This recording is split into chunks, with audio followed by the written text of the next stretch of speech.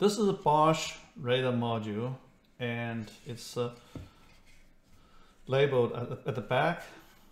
This is its base, and on top of the module there is a daughter board which uses the MPC5675K, and in this video I'm going to use UniCAN-T to program it. Here are the JTAG pins here. I sorted the pin headers on it, and these are the connection.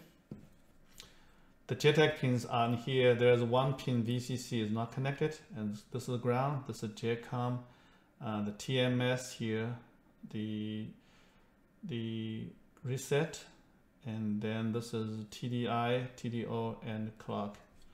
So this is how it's connected, and as a daughter board, we can connect the UniCAN-T to it, and then power on. So in the software here, we can click detect, and we will see the debug on, and here are all the information we want. This helps to diagnose if the JTAG connection is connected properly or not. And the first thing to do is we need to back this up, and in order to back up, we can do a read. So let's do a read, and you can see the read is really fast. And let's finish the read, and the flash size is 2 megabyte, and there's data, this code flash, the data flash is 64 kilobyte. So we can save the code flash, then we can select the data flash and do a read as well, and we can save it. So these are the data here. If you look at the reads, it's only 3 seconds. 3 seconds for the code flash. We can do one more time, do a verification, and about 3 seconds it's finished. UniCAN-T can read this flash really fast. I don't think you can find any JTAG device can achieve this speed. So now we can do a complete erase. Let's say I want to erase the D flash. So let's erase the data flash. And data flash erase. I can do a verification this way, or I can blank check this as well. So now let's erase the C flat code flash and erase it.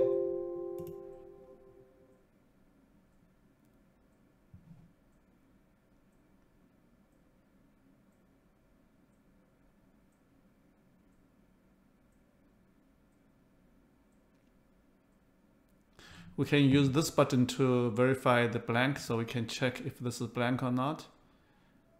And it is. The content is not, or we can use verify, which I initialize everything here. And it will say, completed OK, which is also empty. So now let's load the code flash, which is today's date. Code flash, this is today's date. We load this one was December 10th, and the data flash is December 10th as well. So here, let's first program verify the data flash. Of course, it failed.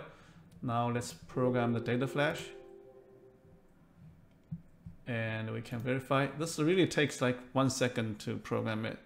The code flash takes a bit while. Even erase will take 14 seconds. Now let's select the code flash, which will fail, if we compare it not, because it's empty, right? And now let's program it. So we hit write. The write will do the erase first, and that will take about 14 seconds to erase.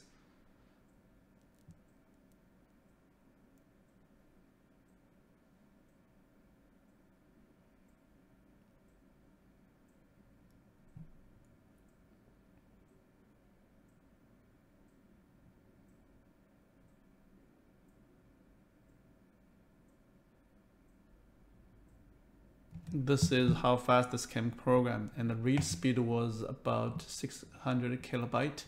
The writing is about 140, whatever, and average is 196. Let's do a verification. So this one is being programmed properly. By the way, in 1.1 5.1 version now, it has the if the device is censored, there's an option here. If you check this box and put the password in there, then the MPC device will be send the password to unlock the device. More and more MPC chips will be supported in the future, and it's 1.51. It just add the option to allow you to enter the password in here.